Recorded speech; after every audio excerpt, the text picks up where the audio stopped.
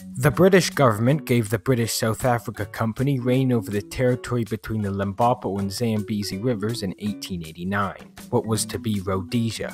In 1890, a few hundred settlers and armed men under Frederick Sealis trekked to Mashonaland in the north of Rhodesia and founded Fort Salisbury, which is now Harar, and later Fort Victoria.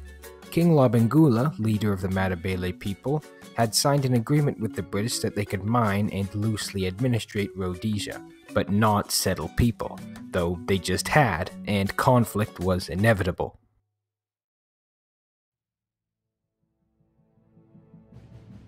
Lobengula thought nothing of it, and the British area of influence began to grow. Many Matabele warriors purchased rifles from local settlers. The South African Company assembled groups of armed men to protect the settlers called the British South African Company Police. Unlike the British Army, the South African Company Police consisted of armed settlers from all over the world. Australia, Canada, America, New Zealand, the Boer States, mainland Europe, Britain, and even India. 3 years later, in mid-1893, Lobengula's men were raiding a black village in the British area, and some British South African troops entered into a skirmish with the Matabele. Cecil Rhodes, who wanted to annex Matabeleland, used this as an excuse for war. The South African Company's police numbered around 800, spread all around Rhodesia. 700 of them were ordered to meet up at Iron Mine Hill, halfway between Salisbury and the Matabele capital, Bulawayo. They were combined and put under Major Patrick Forbes, and were supplied with 5 Maxim guns and a few cannons. In mid-October, they began advancing on Bulawayo. 700 British Bechuana troops simultaneously advanced from British Bechuanaland, which is now Botswana. Lobengula sent a force of 4,000 to 5,000 warriors to stop the column. The warriors ambushed the British camp set up on the Shangani River during the night of the 25th of October. The South African Company men were warned of the incoming attack and had time to set up a laager. They then began using the Maxim guns. This was the first battle in history in which a Maxim gun, and therefore a complex machine gun, was used. The Matabele charged over open ground and were obliterated by the Maxim guns. They were terrified by the new weapons and immediately retreated, but not before losing 1,500 of their men. The South African Company, on the other hand, only lost 4. The column resumed its advance, and Lobengula gathered 10,000 more warriors to protect the capital at all costs. They ambushed the British column on the 1st of November, but the Maxim guns again won the day, with at least 2,000 of the Matabele force dying. As soon as he heard news of the defeat, Lobengula fled the city, but not before he and his men burned it down. The following day, the Bechuana force engaged a group of Matabele troops southwest of Bulawayo at the Battle of Mpoings, resulting in a few hundred dead. The scouts from that column, notably Frederick Burnham, arrived at Bulawayo later that day along with the South African column.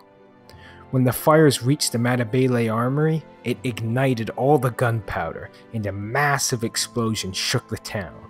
By the time fires had stopped on the 4th, Bulawayo was abandoned and in ruins. The South African Company then began rebuilding and bringing in settlers to create a new, colonial Bulawayo.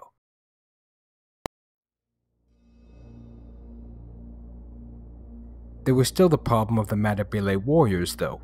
Lobengula fled northwest towards what is today Zambia with a force of nearly 10,000 warriors with him. The British sent multiple messages to him asking for a peace treaty, but he kept stalling. On the 12th of November, it was decided that for the settlers to be truly safe, Lobengula and his men would need to be dealt with. So another column, under Forbes, 470 strong, marched north to try and find Lobengula. Lobengula kept fleeing north, through constant torrential rain and being chased by the British column. Many men fled his force, and it accounted to just over 5,000 by December. At the same time, supply through the muddy terrain was hard, so Forbes kept shortening his own column. By the time he reached Lobengula's camp, he had only 160 men. By December, Lobengula was sick and his men were exhausted, so they stopped and camped on the north bank of the Shangani River. Forbes caught up with them. Apparently, as the column was nearing Lobengula's position, Lobengula sent 2 messengers with a box of gold coins worth today 130,000 British pounds towards the column's position as a peace offer. According to the Matabele, the messengers approached 2 company men and handed off the box. The men, though, never told anybody else and kept the gold to themselves. Because of this, the column continued its advance and made it to the south bank of the Shangani on the 3rd of December.